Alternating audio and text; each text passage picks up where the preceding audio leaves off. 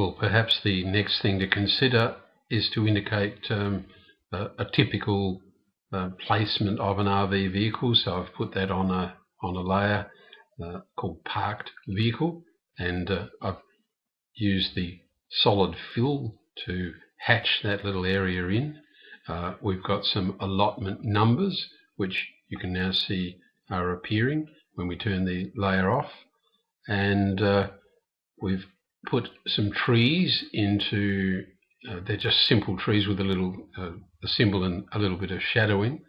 I'll move this across. There's a slightly more complex symbol over here which we can copy just so that you can see what's happening. I'll put it in the middle of this block here, and you can see it's just a green outline with a shadowing around it.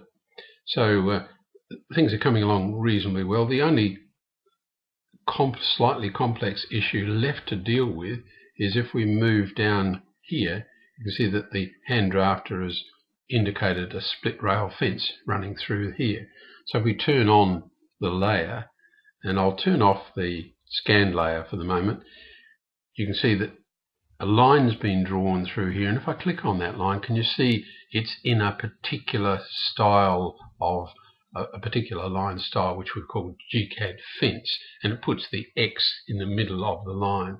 So if I set that as the current line type style and just draw a line, you can see I'm on the logo layer at the moment, which is why it appears green.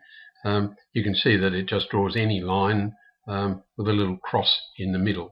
So I've been able to put that line running all the way around through there. So I hope you can see now that things are starting to take shape reasonably well. The drawing is all but finished, apart from a few pieces of text that you might want to put alongside the RV vehicle park area as a typical example. And we're nearly ready to present this drawing on a piece of paper.